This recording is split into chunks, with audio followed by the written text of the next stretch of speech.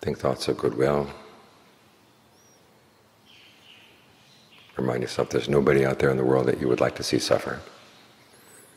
And if there is, then ask yourself why. What would you gain from their suffering? You might say, well, they might be able to see the error of their ways. There are a lot of people who learn how to see the error of their ways without being punished, without suffering. That's the best thing to wish for other people who have been misbehaving. May they see the error of their ways, change their ways.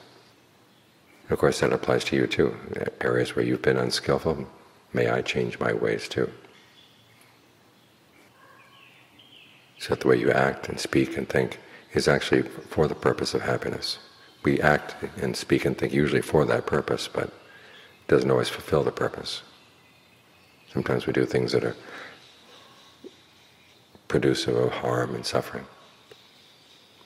So we have to learn how to undo those habits. And we do that because we have goodwill for ourselves. We don't want to see ourselves suffer. We don't want to cause suffering for anyone else either.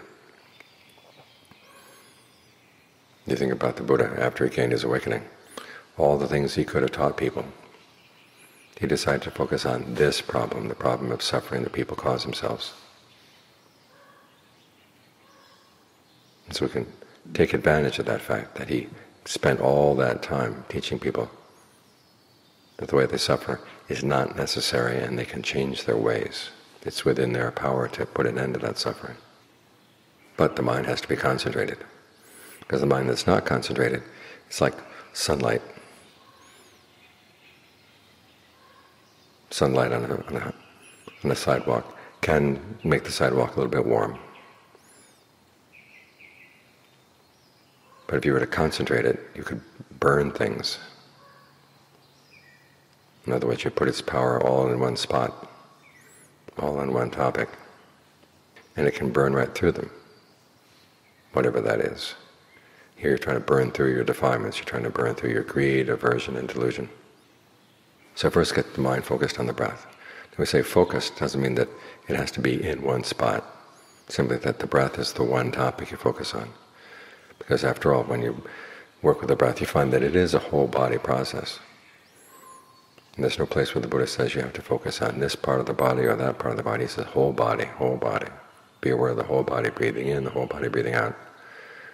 And the focus is on maintaining that sense of I'm going to keep tabs of how the breath energy feels in the midst of all the other changes that are going on around, both in the body and outside.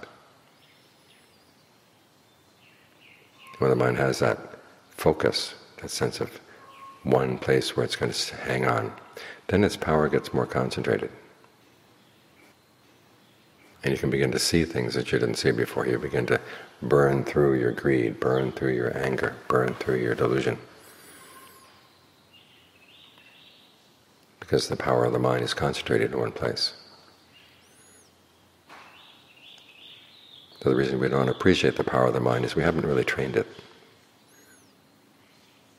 But once you train it, you realize it's capable of all kinds of things. And we try to use that all kinds of things power for a good purpose, to find happiness that doesn't harm anybody at all. That's a noble goal. Most people go through life just looking for happiness, and they don't really care the impact it has even on themselves, much less on other people. They just want what they want. But we're training ourselves to step back from those desires and to figure out which ones are really worth following and which ones are not. Which ones lead to a happiness that is totally harmless, that leads you to something that lies beyond aging, illness, and death. And when you look for something like that, that's when your search for happiness becomes a noble search for happiness. But for it to work, you need to learn how to get the mind concentrated, get the mind focused. Because it's the power of the focused mind that gives you strength and also gives you the stillness you need to see things clearly. And a sense of well-being that allows you to look at some of your old ways of looking for happiness and realizing you don't want to go there anymore. You've got something better. Something right here inside.